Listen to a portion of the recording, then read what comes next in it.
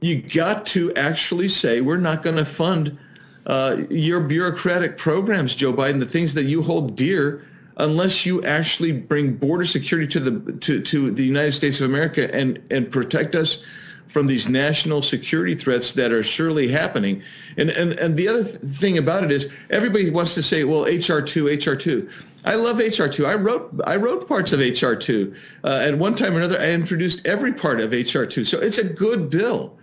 But if you have a lawless regime, policy won't do it. You have to leverage what the founders gave us. That's the purse strings to say, no, we're not going to give you any more until you secure the border.